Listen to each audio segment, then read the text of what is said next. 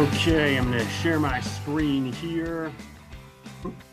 All right, hey everyone, I'm going to go over airspace today. So I'm going to do that using this slideshow here that I created. And I want to talk about airspace. This is specifically for the Part 107 exam. So this is for the Part 107 drone exam. So if you're going to take the drone exam, you need to know about airspace. And I'm going to do that for you today, talking about those things. In further videos, I'll talk about other things such as longitude and latitude, weather, drone rules, but today it's specifically about airspace. This right here, this chart is going to be very helpful for you. This talks about the different types of airspace. So we have A, B, C, D, E, and G. However, you'll want to know the military or the aviation alphabet for these. So going forward, I'll refer to these using the aviation alphabet, which would be Class Alpha, Bravo, Charlie, Delta, Echo, and Golf, and Golf. That's it. There is no Foxtrot. There's no airspace F. So Class A airspace, as we'll see up here in the red, that is for commercial flight. So anything over 18,000 feet MSL, mean sea level, so meaning 18,000 feet above the sea level, not above the ground, is in Class A airspace. So Class A airspace is for planes that are traveling long distances at 18,000 feet above sea level. As a drone pilot, we never come close to flying in Class Alpha airspace, but it is important to know what it is because you'll be asked questions about it on your Part 107 exam. Sometimes my students will ask me, how come it's MSL? There's two reasons for that. You know, early aviation planes for figuring out altitude based it off of mean sea level rather than above ground level. So that's kind of a big holdover from just early aviation times. The other reason that they use, in this specific case, use MSL, mean sea level, so 18,000 feet above the sea level, even if you're in, say, Colorado, where you're well above sea level when you're standing on ground, you know, you could be a mile above the sea level there, it's still 18,000 feet MSL. The other reason they use it is just so it's evenly across the entire country. Think about it like that, that it's not 18,000 feet above ground level, because say you're in a plane, you're flying across the country, all of a sudden you might dip out of this airspace if it was based above ground level. So just note, MSL is mean sea level, AGL right here is above ground level. Class Bravo airspace, Class B, I want you to think of this as big cities. This is the nation's busiest airport. So B, big city, blue. On this sectional chart, this airspace is going to have a solid blue line. It consists of multiple layers, like an upside down wedding cake. In an example, I'm in the state of North Carolina. So in North Carolina, examples, the Charlotte Airport. So the Charlotte Airport's a hub for American Airlines. It's a busy airport. It's a big city. And it's a Bravo airspace. This is what it looks like on the sectional chart. So this is not Charlotte. This here is Cleveland's airport. So you'll see that right here. But this would be a Class Bravo airspace. And you'll see these solid blue lines. So that's what you're looking for here. The thing that's tough about these sectional charts, I think, for people is airspace has a lot of stuff in it, right? So like you'll see this is a smaller little airport around here that has a dashed blue line. We'll get to what that means. So you got to try to recognize that big cities have a lot of stuff in them, right? So, I mean, yeah, there's going to be other things within that airspace, but just recognize that the blue solid lines are designating Class Bravo airspace, right? Blue solid, B blue. That should be easy. Next airspace, so going down in busyness and significance, is Class Charlie airspace, usually 5 nautical miles radius from 0 to 4,000 feet. This is something they do ask on the 107 in some questions, like what's the ceiling of Class Charlie airspace, 4,000 feet. So I recommend that you make, and I apologize, let me fix this. This says AGL, and that really should be MSL. Okay. I hate to do that in the middle of a recording, but I want it to be accurate. So usually the ceiling goes up to 4,000 feet MSL above mean sea level. But that doesn't mean always, right? There's obviously most of the time it's going to vary, but they do ask that what is like the default or what normally is the ceiling of a Class Charlie airspace. The answer is 4,000 feet MSL. Though, if you look at the map, you'll see they're all kind of different. So just make sure you pay attention to the map, and I'll show you how you can view what the ceiling is and what the floor is. The second shelf or the outer shelf is 10 nautical miles radius. Usually, again, that can vary. I mean, this can vary from airport to airport. Some of them aren't even circles. What you'll notice is the outer shelf, and this is kind of the important part, and we'll look at it on the next slide here. The outer shelf does not go to the ground, right? So this inner shelf is from the ground to the ceiling. This is controlled airspace. You cannot fly your drone in here. But on this outer shelf, if you're below, let's say this one is 1,200 feet, and really it'll tell us here, this is, again, we're in Ohio, I picked, so the Akron, Canton Airport. And let me see where it's at. This one right here is so the floor here is pretty high, is 2,500 feet. So you'll see 2.5. So what they do is they drop the zeros on these. So the floor of this airspace, this outer circle, is 2,500 feet, and the ceiling is 5,200 feet. So you could fly your drone. If you're out here, you can fly your drone all around in this area as long as you're below 2,500 feet, which you should be almost all the time if you're flying a drone, because the legal limit for a drone is 400 feet, something you need to know. You'll see in the center circle, it says SFC. That stands for surface. So you can't fly your drone anywhere in here without ATC permission. Right? Our Charlie airports are designated with purple or magenta, however you want to say it. To me, I can't tell the difference between purple and magenta, but it's magenta. But whatever you want to call that. So it's the magenta solid lines. So if it's a magenta solid line, it's a Class Charlie airport, as opposed to these were solid blue, right? But you'll notice in these Bravos, it had that same thing going on. So this 30/80. So the floor here is 3,000 feet because you add on 2 zeros. The ceiling is 8,000 feet, right? Same thing. The inner circle here, 19, so 1,900 feet.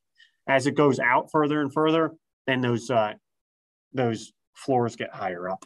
Again, at the center, it's surface. You can't fly your drone anywhere in here. You can fly your drone here without air traffic control permission under 1,900 feet. Okay.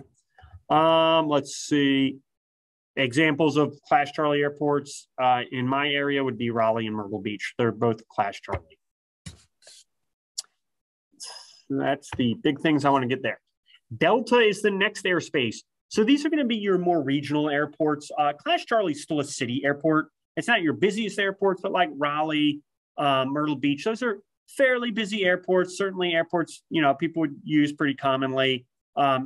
Probably both of those are international airports. Charlie's usually will be international. Class Deltas could be international, but usually not. They're going to be more regional airports. So these are going to be your smaller airports, but still almost always commercial airports. So they're still going to have commercial traffic in them. So here it says surrounding airports with a control tower, 0 to 2,500 feet.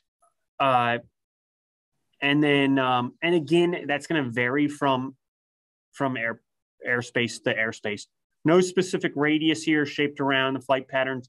I still mostly see deltas as circles, even though it says this. But for example, with, well, I'll show you a different one later, but I'll show you one where it's not in a circle. Outside control tower hours, this is an important question here that you'll find on the Part 107, is outside control tower hours, Class Delta airspace turns into Class E and Class G airspace. I've seen a few people get this one wrong and just say G.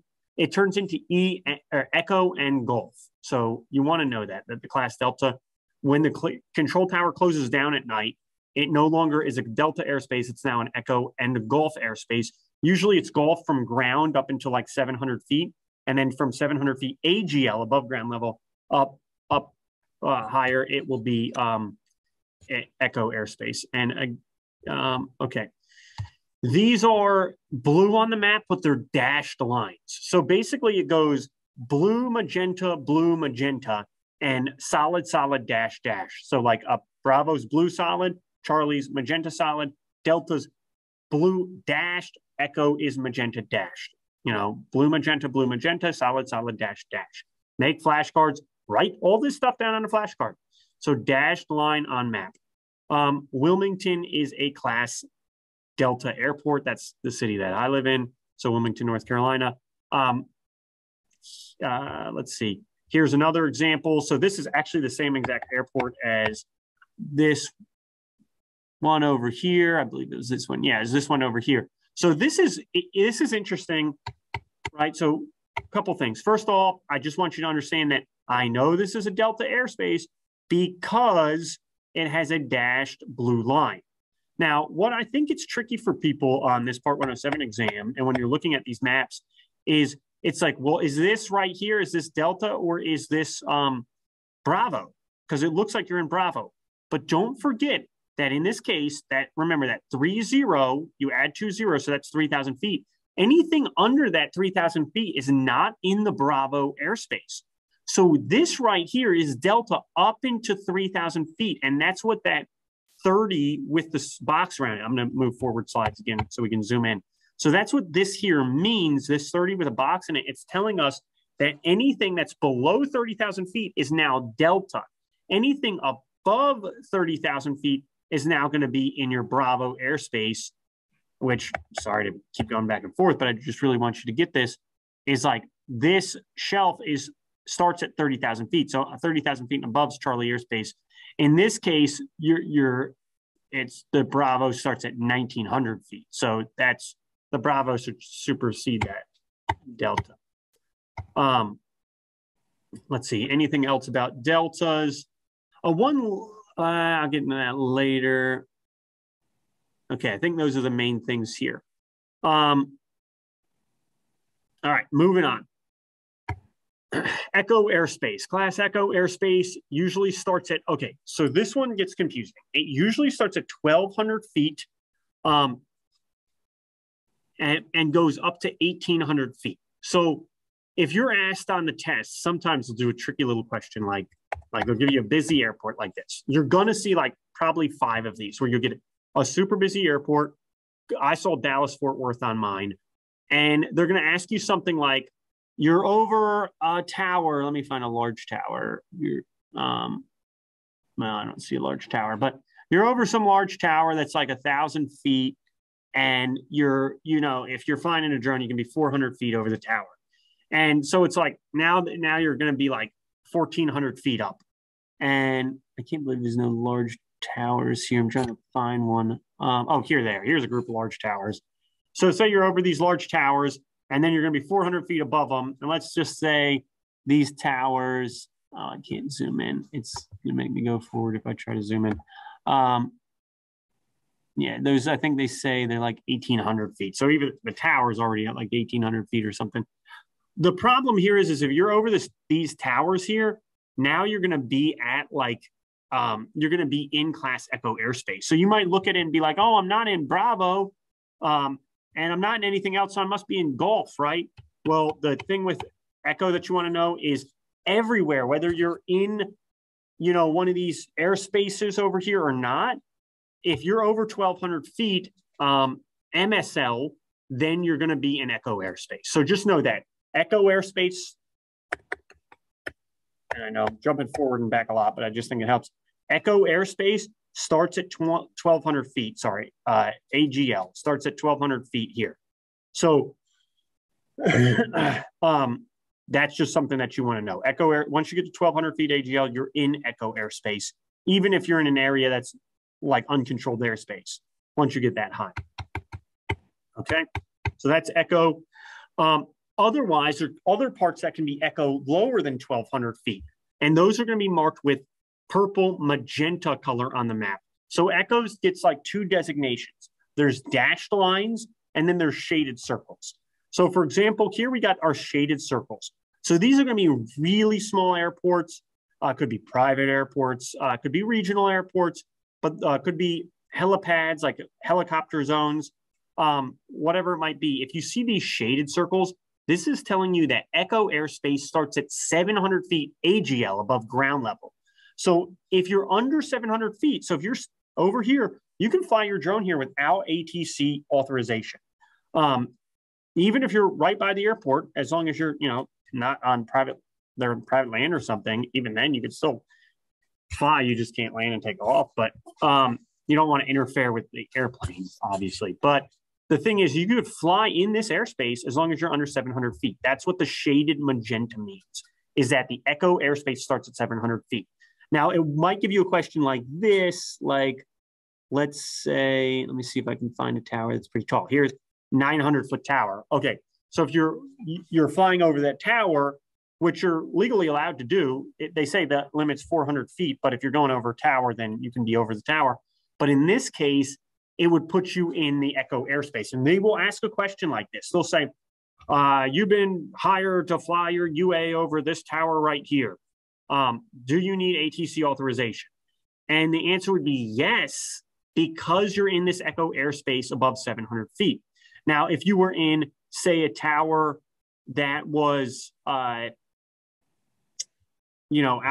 of that airspace, and you're also at 900 feet, then no, you don't. At 900 feet, you don't need ATC authorization if you're over a tower. All right. And, I thought I had a dashed Echo as well. So if the Echo is a dashed line like this, if it's a magenta dashed line, that's Echo airspace that starts at the ground level. Let me see if I can find, really thought I put one in here. I guess I didn't. Sorry, everybody. Yeah, so anyway, if it's a dashed, I'm sure there's one over here, a dashed Echo, then, or a dashed magenta line, just know that that Echo starts at the at ground level. Let me find one over here so you know what I'm talking about. Here, Greenville, North Carolina is exactly that. So this is Delta because it's dashed blue. And then I need to be up higher. Here we go. This is Greenville, North Carolina's airport. See how it's a dashed magenta? This means the airspace starts at ground level. So this is a commercial airport. Commercial planes flying here, a really small airport. Maybe they get 2 flights a day. I don't know, really small. But anyway, that dashed magenta line means the airspace starts at ground level. Whereas this shaded magenta area means it starts at 700 feet. So this is 700 feet. This out here is 700 feet. But once you get in here, it's at ground level is where the airspace starts. Last airspace to talk about is Class G, Gulf airspace. Think of it like this: G, good. This is where you can fly. So this is any airspace that's not any other type of airport or any other designated airspace. This is basically where you can fly your drone. And this would go up to 14,500 feet MSL. All right, well, thank you for watching the video. Let me know if you have any questions, and then we'll go over longitude and latitude in the next one.